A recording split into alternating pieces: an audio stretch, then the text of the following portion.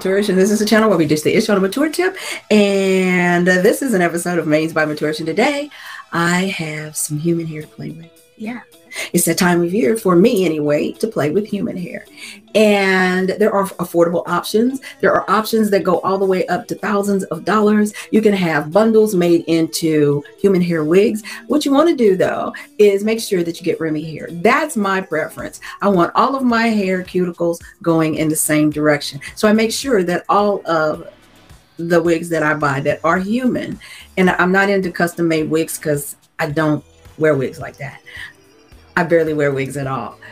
I just sometimes like to play with hair. So I like the wig to be the best quality. And I do believe that you get the best quality with Remy. That's R-E-M-Y, Remy hair. Some people make it R-E-M-I, whichever. As long as it says Remy, the cuticle is put into the wig or the bundle, all running the same way, giving the hair a very smooth feel when you run a damp hand over it.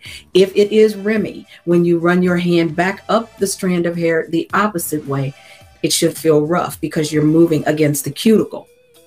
That's not what you want. That means tangles later down the road. It means problems later down the road. So what I have for you here today is a Mayde wig. You know, I love Mayde wig. I think Mayde makes some of the best, or Mayde, M-A-Y-D-E. They make some of the best wigs on the market.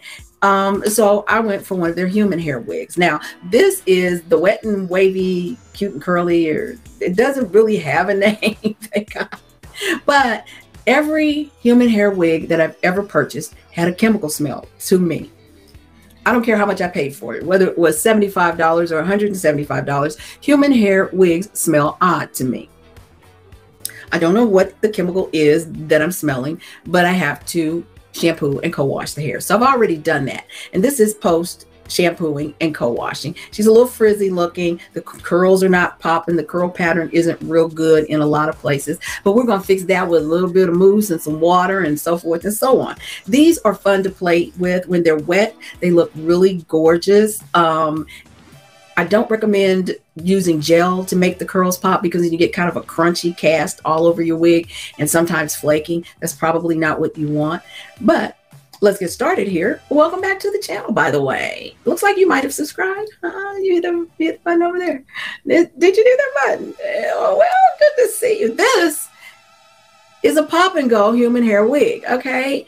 There was no lace to cut off. I can cut off lace, but who, if you don't have to, why bother? On either side of the part, in the front, 2 combs.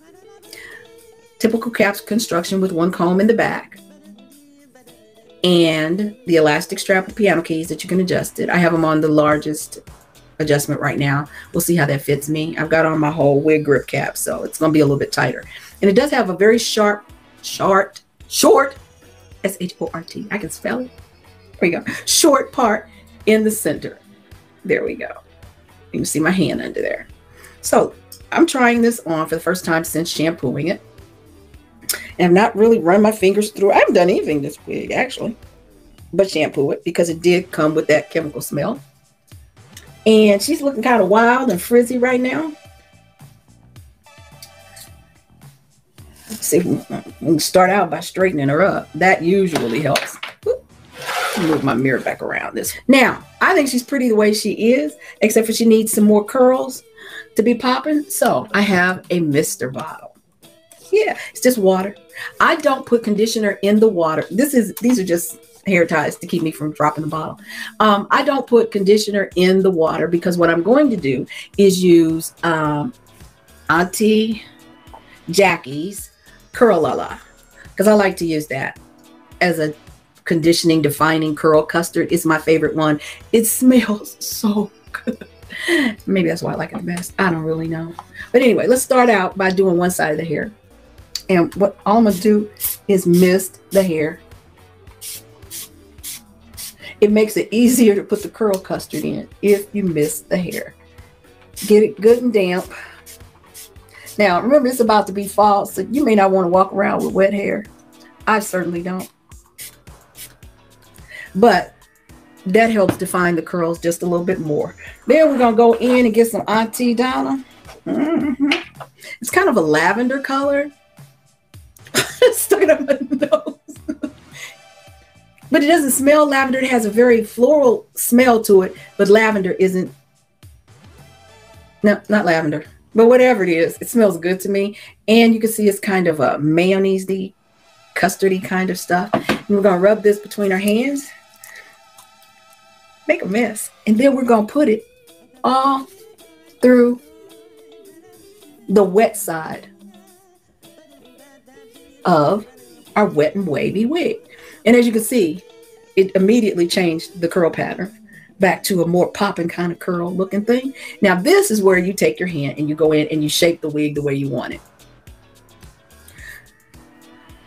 And if you want it a little bit bigger, run your hands through it.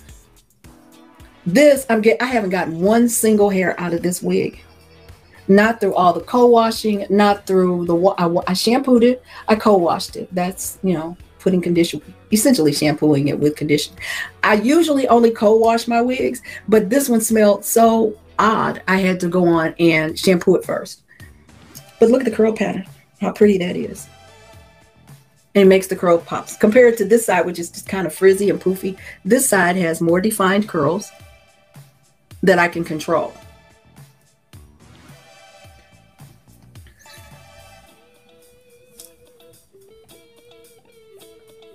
And of course, when the hair is slightly damp, it's going to look longer, or when the curl pattern becomes elongated. So I'm going to let that dry a little bit. We're going to do the other side, which, as you can see, is totally different. Okay, let's do this side.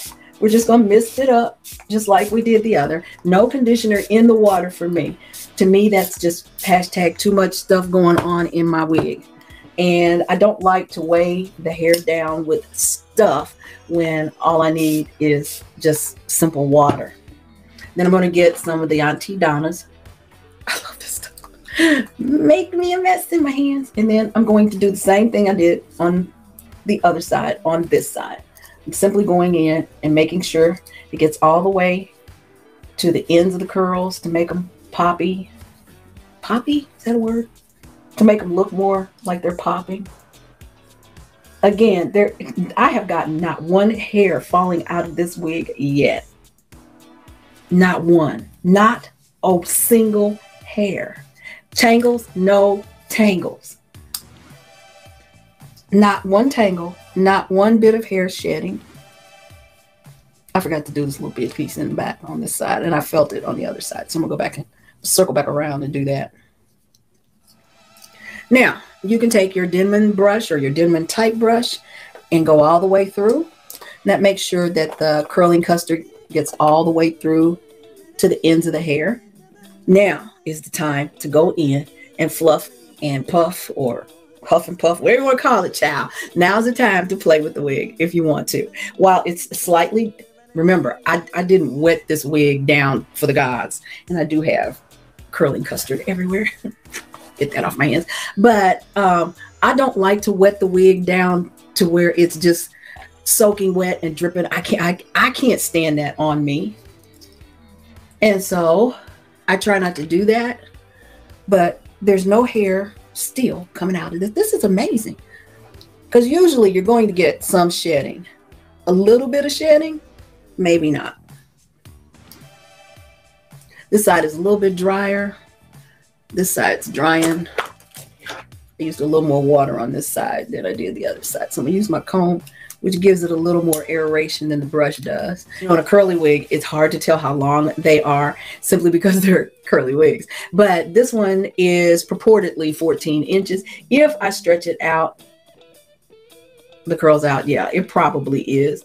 But when you buy a curly wig, make sure that you check on the model, the neck length, the type of curls. This is a wet, wavy, deep curly. So this is the next step from a Jerry. There's another curly wig called the Jerry curly wig, and it has teeny tiny little Jerry curl looking things going on.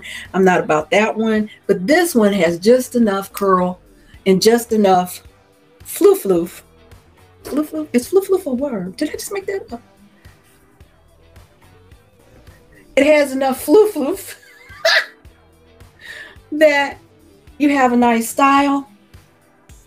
You have human hair. You have Remy hair. Now this one is all 1B. There is no, this is virgin hair. It's never been chemically altered. Virgin hair. It's Remy hair. All the cuticles go in one direction. And it was an affordable price. This is a Mayde wig. You can buy this on the same sites that you buy Mayde synthetic wigs.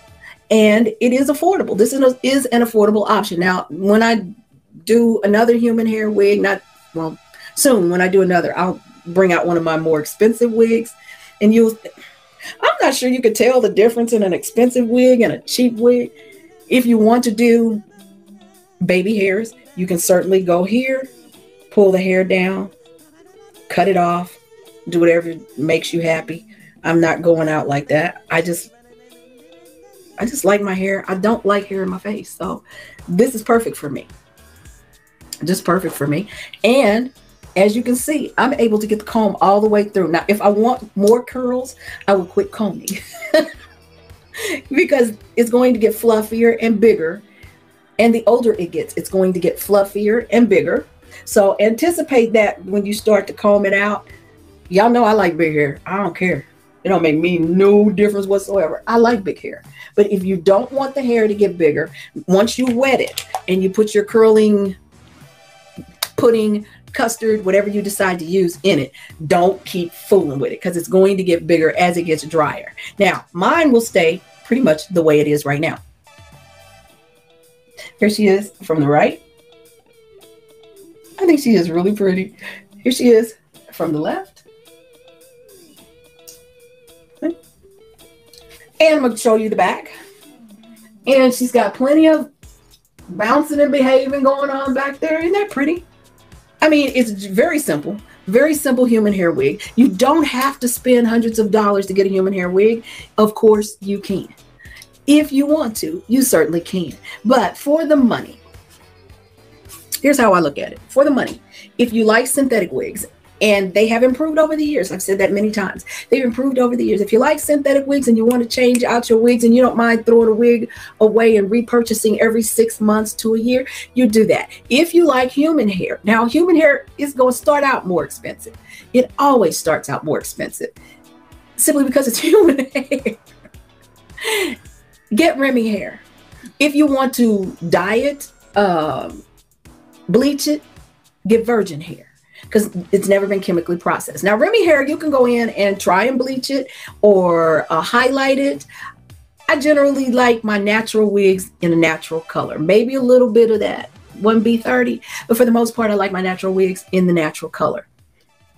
And you see this side, because I use less water, is more dry than this side. This side's got a little ways to go. I don't know about that. Here we go. There she goes. She's drying out now. Okay. Now, what I'm going to do is run some powder up this part. Same thing you do with a synthetic wig. I can't say one is a better value. It depends on your pocketbook. Human hair is an investment. They're going to last longer if you take care of the wig. Don't be playing. Don't be playing. You know you got to take care of the wig. You can't just like go, oh, I'm not going to do this. I'm not going to play with this wig. I'm going to throw it in a quarter. The way that I shampoo my wigs, I lay them on a towel to drip for a few minutes. Then I put them on wig hangers. Hang them on the shower curtain rod. And let the wigs air dry. I suppose if you're in a hurry, you can blow dry your wigs.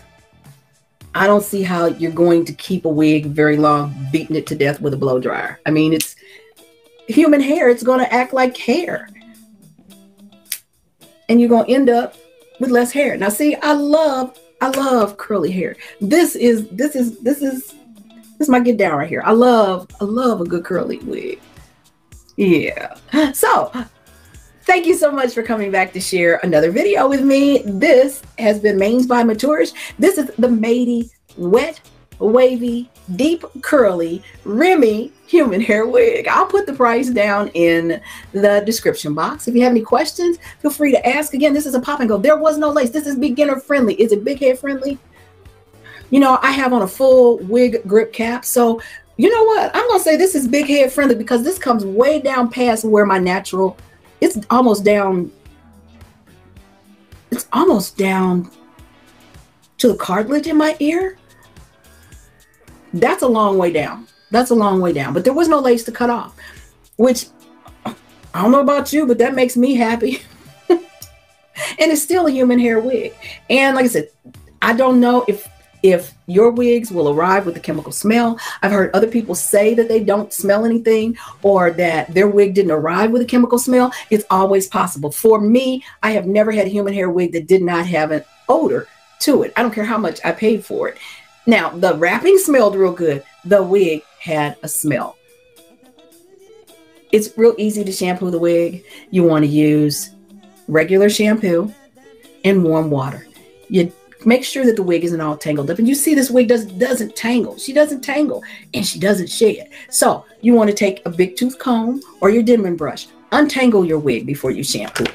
Dunk it gently in the water up and down. Make sure that the soap gets all the way through. If you have a lace front, make sure you clean the lace, because that's nasty. If you have combs in your wig, make sure you're clearing the combs. You won't want to get stuck in the head with a dirty comb and end up with some kind of infection in the top of your, never mind. At any rate, cold wash your wigs if you can. That's simply putting warm water in the sink, adding conditioner, hair conditioner, whatever you've got on hand. You don't have to have anything special. I happen to like Orr's olive oil brand, everything. And put the conditioner in there.